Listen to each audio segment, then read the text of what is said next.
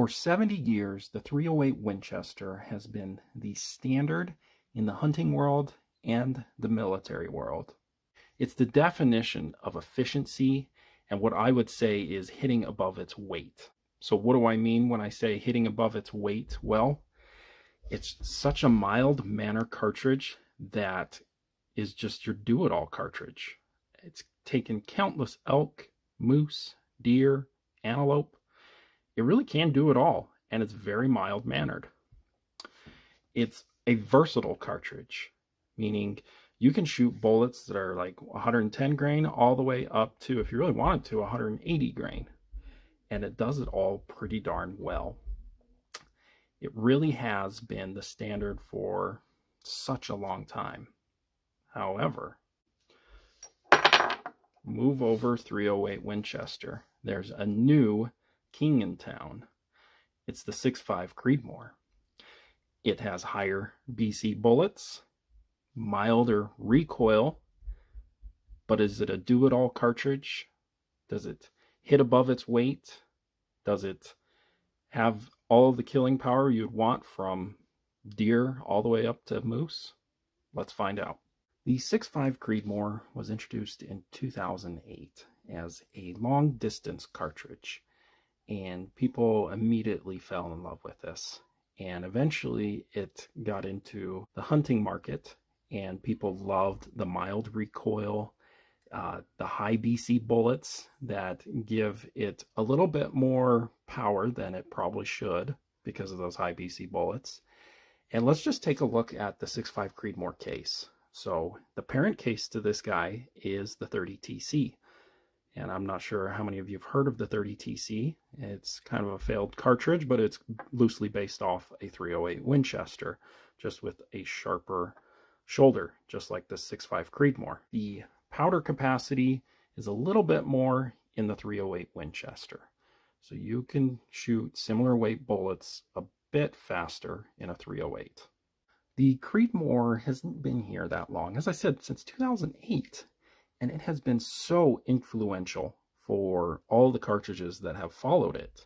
So why is it influential? Well, they've really hit it with a modern design. So what do I mean is it's going to have a sharper shoulder, and they are designing the chamber to be able to have a lot more free bore than some of your older cartridges like .308 Winchester, 300 Win Mag, similar cartridges like that.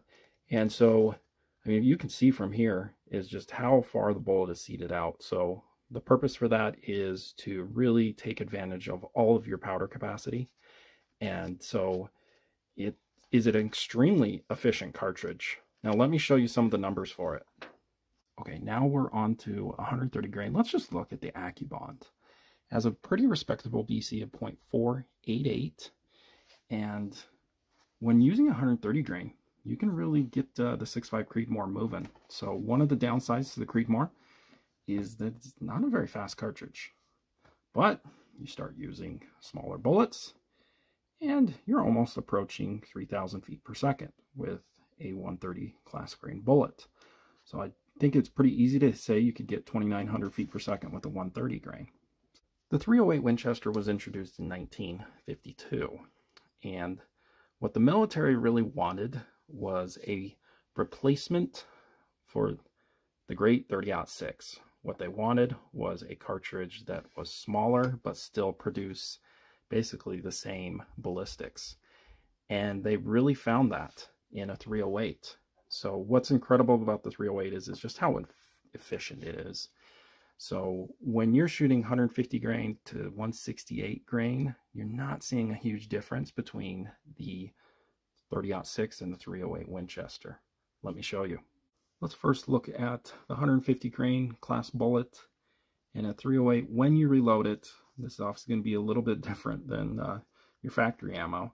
You can really get this .308 to be moving, really. So a top velocity, look at that, almost 3,000 feet per second. And when you look at the .30-06, it's right at 3,000, maybe 3,050 feet per second with a 150 grain. So not a huge difference at all. Then when we take it to the 165 grain bullets, Again, it's very close to a 30-06, and your top velocity, apparently 2,900 feet per second. However, that's a very compressed load. I would expect it to get around low 2,800 feet per second, which is still very good performance in this really small package. Now let's get back to 308 Winchester versus 6.5 Creedmoor. Let's start with the 6.5 Creedmoor ballistics with a 130 grain AccuBond, BC of 0.488, and a hand-loaded velocity of 2,900 feet per second. Your muzzle energy, 2,428 foot-pounds, and again, only 13 foot-pounds of recoil in an 8-pound rifle. Really mild shooting. Let's just look at 200 yards. The bolt's going 2,527 feet per second, 1,844 foot-pounds, minus 3.24 inches of drop. And let's just see what kind of the limit for, I think, hunting in a 6.5 Creedmoor. Personally, I would say 300 yards, with it going 2,352 feet per second and your energy at 1,597 foot-pounds.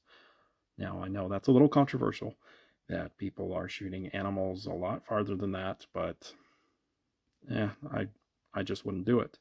So it almost has 12 inches of drop at 300 yards. And let's just take it out to 400 for fun. 2,183 feet per second, and then 1,376 foot-pounds of energy, and 26.9 inches of drop. So it's relatively flat, and energy is, it's mild as well. Now we're on to the 308 Winchester with a 165 grain AccuBond. Again, hand loading it, you can get it 2,800 feet per second. Your energy is over 400 more foot-pounds than a 6.5 Creedmoor at 2,873 foot-pounds. But with faster velocities and bigger bullets, you're going to have more recoil. And so you're going to feel this a little bit more. Now out to 200 yards, the bullet's going 2,425 feet per second, 2,156 foot-pounds. So it has at least a 200 foot-pound advantage over the 6.5 Creedmoor at 200 yards. The 6.5 Creedmoor, they're very similar at 200 yards. I think the 6.5 Creedmoor barely has an advantage at being a little flatter. Now, I would say your limits with the 308 Winchester, probably about 400 yards. And even then, I don't know how comfortable I would be shooting. But again, that's me. It's just my opinion. It bolts almost going 2,100 feet per second. Your energy, though, again, about 200 more foot-pounds than the 6.5 Creedmoor at 400 yards at 1,587 foot-pounds. And then, again, the 6.5 Creedmoor is a little bit flatter, but the 308's not that big of a difference. Looking at the data, I would feel much more comfortable using a 308 Winchester for hunting, especially if I want to use it as kind of a do-it-all cartridge. If I wanted to take elk, I would feel much more comfortable taking a 308 Winchester than a 6.5 Creedmoor. So the 308 Winchester definitely beats it in hunting, and it's no surprise the 6.5 Creedmoor kind of smokes it for long distance shooting. When you start shooting those higher BC bullets in the 140 grain category, the 308 Winchester just cannot get close to matching the ballistics of a 6.5 Creedmoor for target shooting. So why has the 6.5 Creedmoor overtaken the 308 Winchester in sales, in bolt action sales? Well, I think it has to do for a couple reasons. Number one is Hornady is extremely good at marketing. When someone's going to get a new gun, well, everyone has a 6.5 Creedmoor, and it shoots those really high BC bullets, and it has such mild recoil. It's got to be amazing, right? Well, there's definitely some truth to it, but, you know, the 6.5 Creedmoor still has its limitations as well. So I think the 6.5 Creedmoor is the 21st century version of a 308 Winchester. Again, for hunting purposes, I would 100% pick a 308 over a 6.5 Creedmoor. But if I wanted to have more confidence in shooting out to 1,000 yards, I'd pick a 6.5 Creedmoor. Let me know in the comments what you would pick between these two. Hope you enjoyed the video.